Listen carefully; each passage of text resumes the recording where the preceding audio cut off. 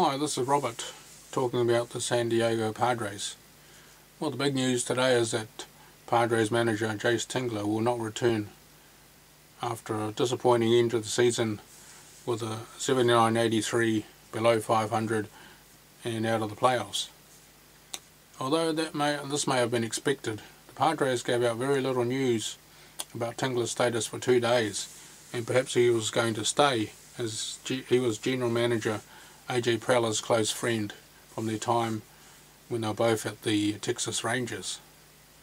One of the things that worried me was Jayce Tingler's continued use of Emilio Pagan as a reliever. Against the Cardinals, the Padres had a chance to save their season after squaring the series 2-2 against the Giants with 2 good wins.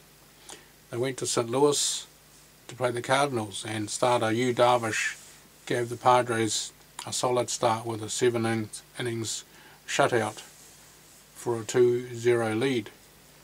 Tingler brought on Pagan to relieve, and he promptly gave up 2 runs. A 2-run homer to Tyler O'Neill, and blew the game. Days later against the Dodgers in LA, Manny Machado gave the Padres a grand slam to give them a solid lead of 9-6 when Tingler called Pagan up again. Pagan gave up 3 consecutive homers to allow LA to tie the game and go on to win 11-9. Tingler said that he didn't have a lot of choice of relievers, and he was saving the more reliable Nabil Crismatt for longer innings.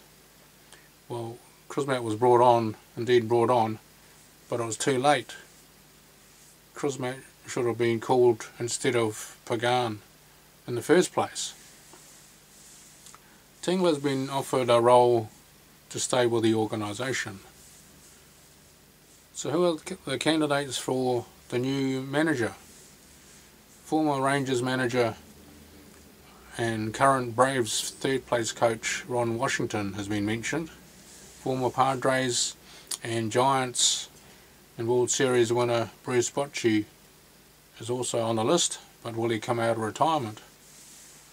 Jeff Bannister, former Texas Ranger manager from 2015 to 2018, is also mentioned. So I'll be looking forward to seeing who the choice of a new manager will be.